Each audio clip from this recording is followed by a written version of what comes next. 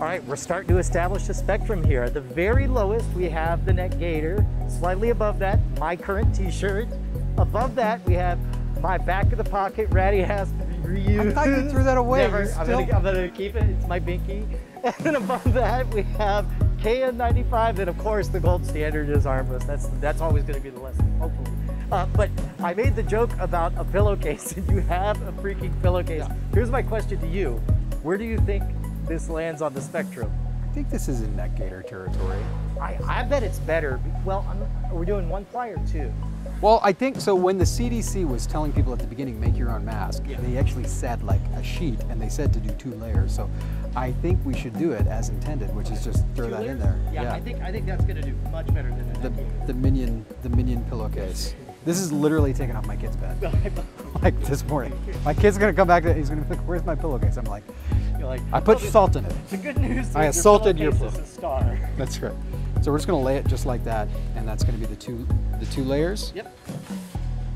Lock it. Way easier than KN95 to apply, and let's see what happens.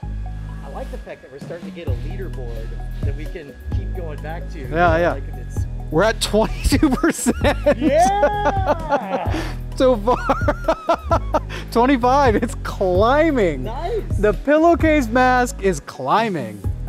The airflow resistance, which you haven't really talked much about here, is actually pretty high though. Well, and that is the reason people wear those neck gaiters, is because they're really low. If they're not really thinking about filtration, they're thinking about comfort, because it's basically pantyhose that you're breathing through. That's right.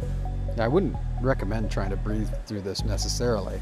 But the efficiency is looking good. 19.9%. Looks like it's holding steady right around there. On the filtration. Now, does it measure, we didn't even ask about does it measure how hard it is to breathe through? Or? That's what the airflow resistance is, yeah. Okay. So that would be that number.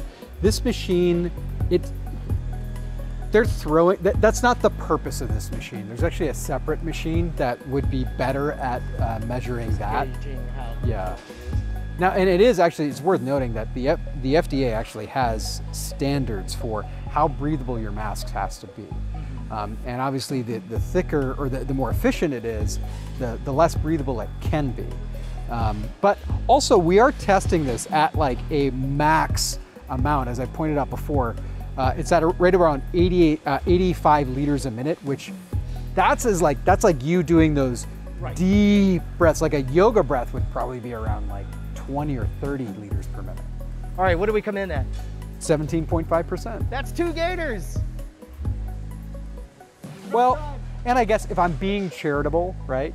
I guess this is kind of like, it is 2 sheets. Yeah. So it is kind of like 2 gaiters, yeah. Because basically it's a gaiter. Yeah. Yeah.